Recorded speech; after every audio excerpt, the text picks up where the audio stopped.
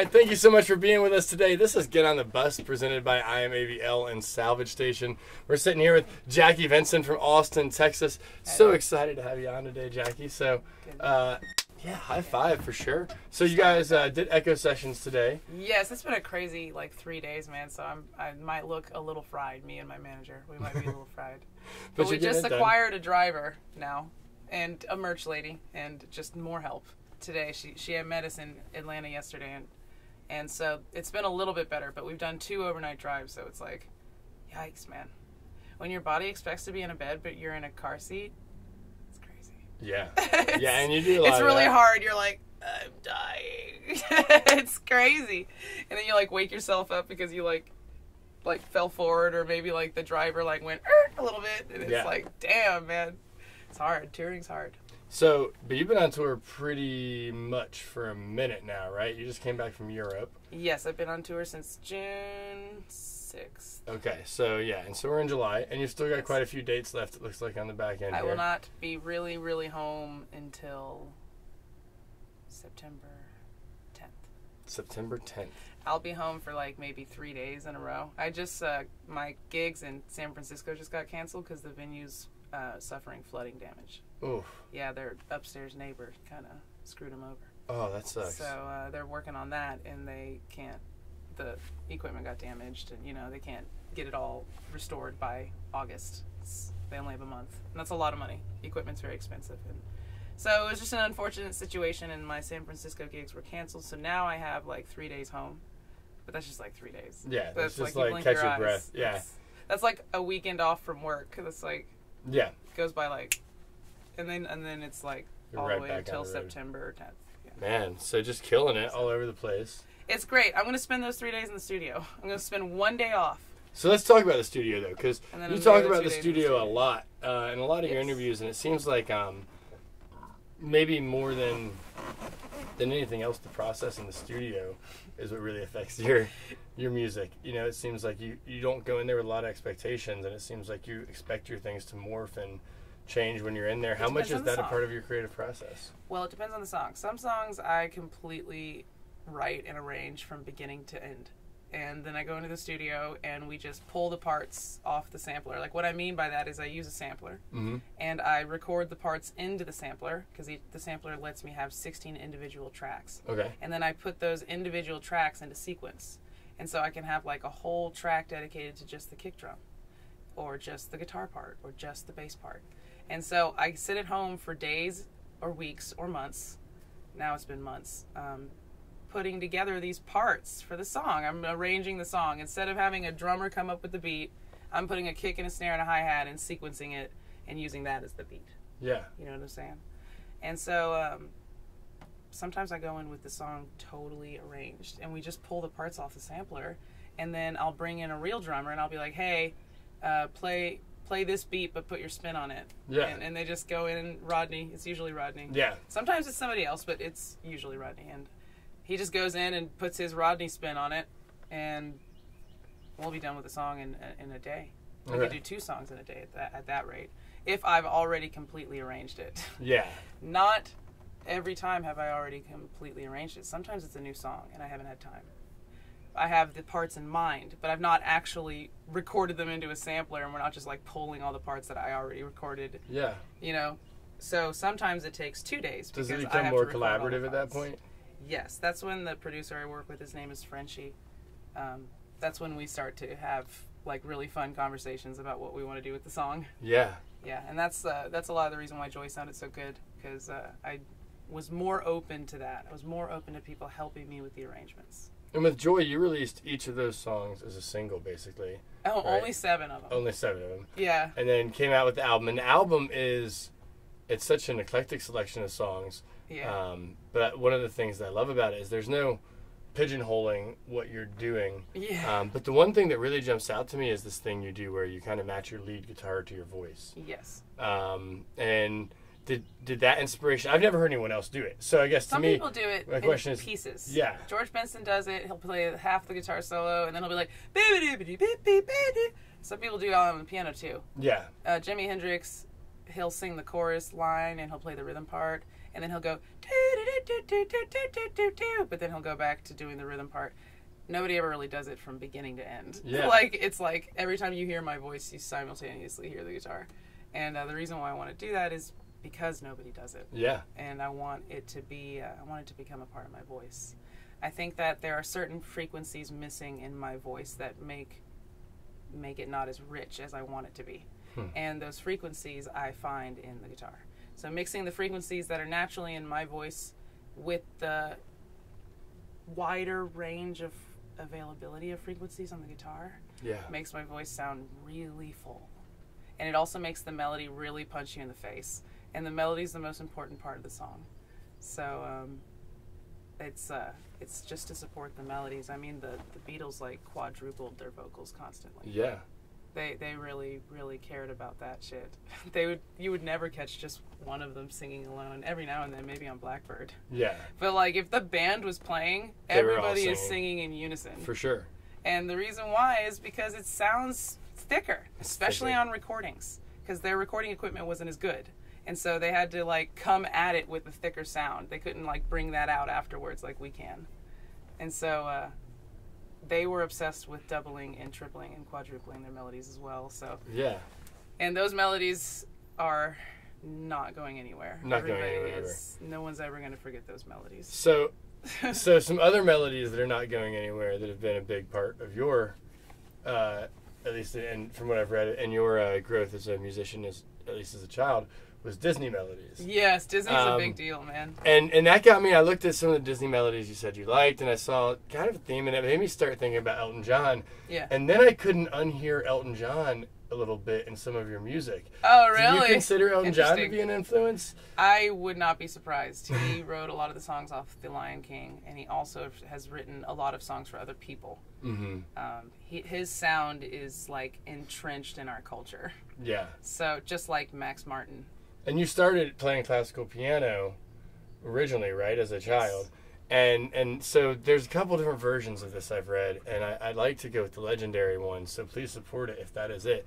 The legendary version of the story that I've heard is that you were walking down the street and you were freezing cold in Boston, and you were so sick of being cold, and you walked into a bar and there was somebody ripping a blues guitar, and you were like, screw it, I gotta go buy a guitar and learn how to play it so I can actually express how I feel about this weather. Is that really how this happened?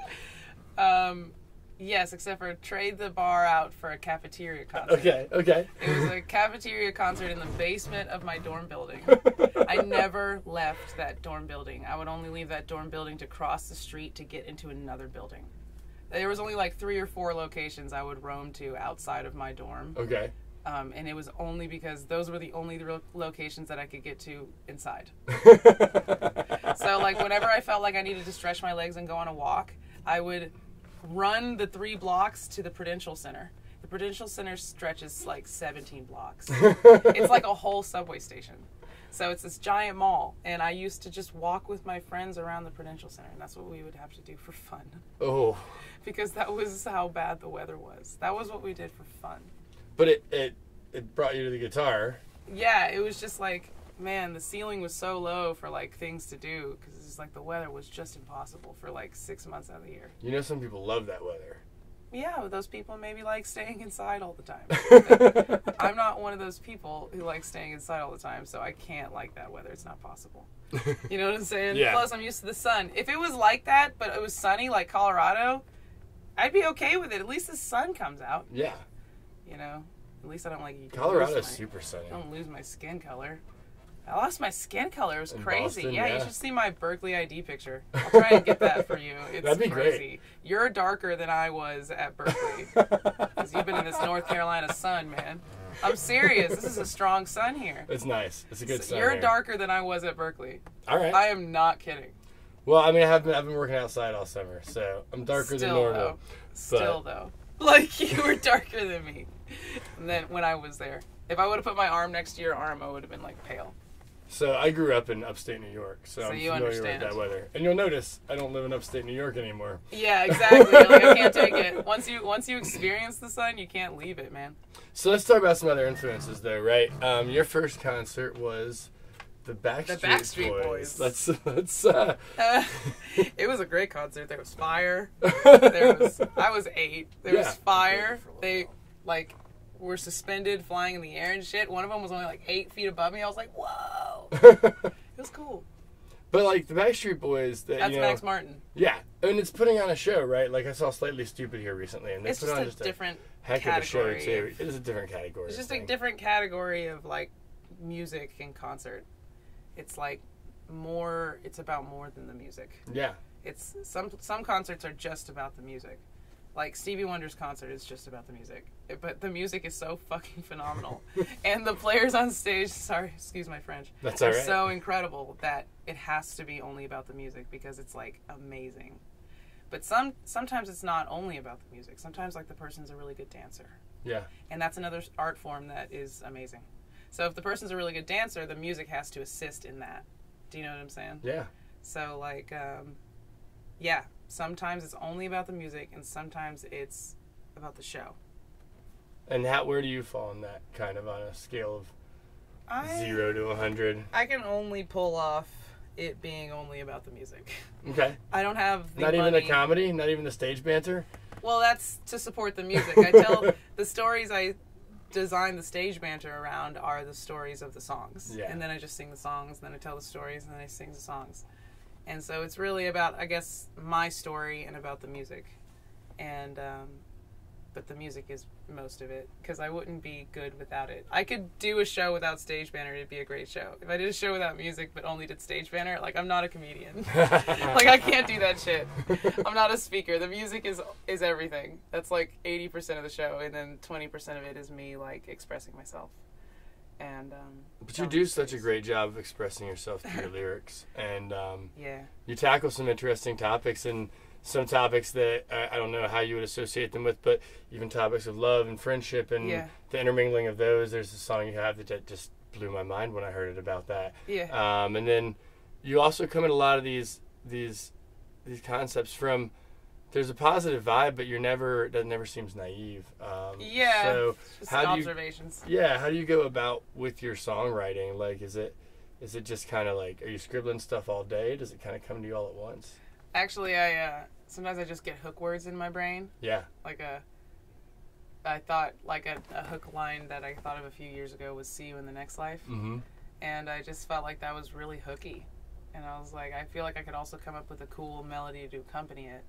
So then I was well, what would the rest of the song be about if this line is "See you in the next life"? It's okay, so then what's the song about? And so then I start thinking about what that could mean. And then I just write down a bunch of shit about what that could mean, and it doesn't make any sense. And my 10th grade writing teacher, English class or whatever, she called it madman writing, where you go in and you just write. What was her name? I don't remember. Oh. I don't remember anything about high school. Except for madman writing. I only remember 3 teachers. And one was my 2nd grade teacher, one was my 12th grade English teacher, and one was my 10th grade Spanish teacher. Well, let's name them. Let's name them. Well, Mrs. Walker in 2nd grade. Okay. She was my favorite teacher. We both loved Angela Lloyd Webber's Evita. Okay. And she lives across the street from the school. I still drop CDs off at her house whenever I come out with a new CD. I'm serious. I haven't dropped off the new CD. I'm gonna go drop it off to Mrs. Walker's house. She still lives there. When you have that 3 days. It's August. I hope she's still around in August. So that was a while ago. So, and then my 10th grade Spanish teacher, Mrs. Johnson. I thought she was really, really nice. And then my 12th grade English teacher, Mr. Christan. He was awesome. Those are the only 3 teachers I remember. Yeah, but that's great. That's 3 people that influenced your life when you're... Yeah, well, the other ones influenced me, just not as much as those ones did, so I don't remember their names. But anyway, she said madman writing. You go and you just write. It doesn't even have to make sense. You don't care about grammar. You just write. Yeah. And then you go through later and you narrow it down, and then you narrow it down, and then you narrow it down. And then sometimes if I can't narrow it down, then I'm okay, well, why don't I come up with a melody? If I have a meter, I can match words to a meter. And then that's kind of how I do it. Huh. Just let it all out. It's interesting how everybody writes songs different. Definitely. And does your writing style change? And you talked about bringing on the drum machine made a big change to your music. It seems like you're always trying to change your music. Well, because I hate depending on people. I've always hated depending on people. I wish I could do everything myself. I really do. I can't, and I hate it. having friends and family and loved ones and people in my life to support emotionally, I don't like depending on people to get something done that I want to get done. I feel like a baby who can't walk yet or some shit. You know what I'm saying? I'm like, I need to do it now, and you're asleep, and I need it now. I wish I could do it. I wish I could do it all. Does that resemble anybody, Tom? So what I do is I try to minimize as many people as I need possible. So I do not want it to be to where I have to depend on people to write a song. So it's like, but sometimes hearing, like, coming up with a beat in my head and then hearing it out loud changes the song. And then I change it to a different beat, and then when I change that to a different beat, it leads me to a different section, which might lead me to a chorus that I didn't know about yet. Yeah. And that's all from hearing these parts that I have in my head in real life. Yeah. And if I couldn't play the piano, if I didn't have a drum machine, and if I had to, like, schedule time with the drummer, hey, I need to hear what this beat sounds like on that. You know how long it would take me to write a song? It would take me, like, months, man. Yeah. But now it takes, like, 3 days. If I really focus, if it's like these 3 days are reserved, phone's on airplane mode, I could write like probably 4 songs in 3 days. That's awesome. Because of how fast I can put in a part that I think sounds good and hear if it really sounds good or not. Because it's like, it's a fluid thing. You write one section and then that leads you to the next section. It's like musical self-awareness. Yeah, exactly. And I don't have to depend on anybody. Well, speaking of not depending on anybody, we are dependent on some AC that we need to get on here for a second. Yes. So, once again, we want to say thank you so much for being here with us. We're about to have a song here with Jackie Venson. This is Get on the Bus, presented by IMAVL and Salvage Station. I'm your host, Caleb Calhoun. Hang out for 1 second. We'll be right back with a song. This is Get on the Bus, presented by Salvage Station, IMAVL. We're here with Jackie Venson. I'm your host, Caleb Calhoun. She's going to play a song for us called Run.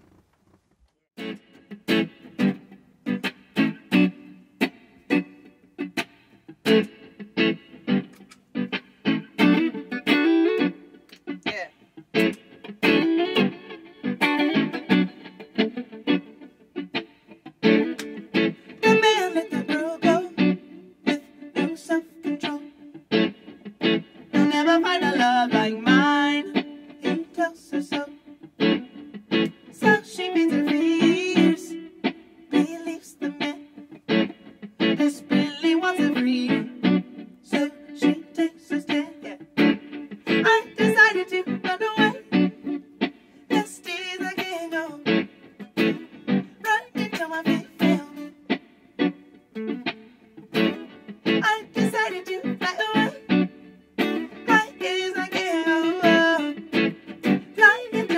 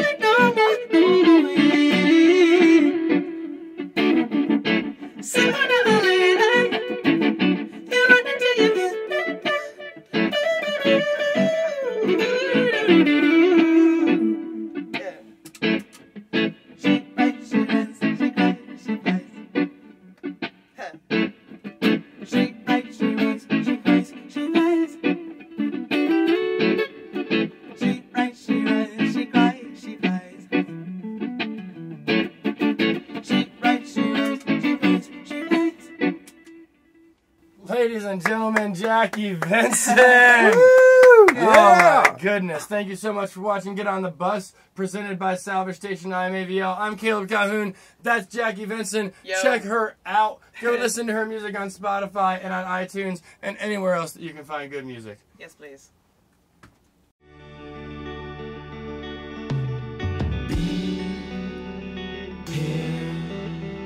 Now,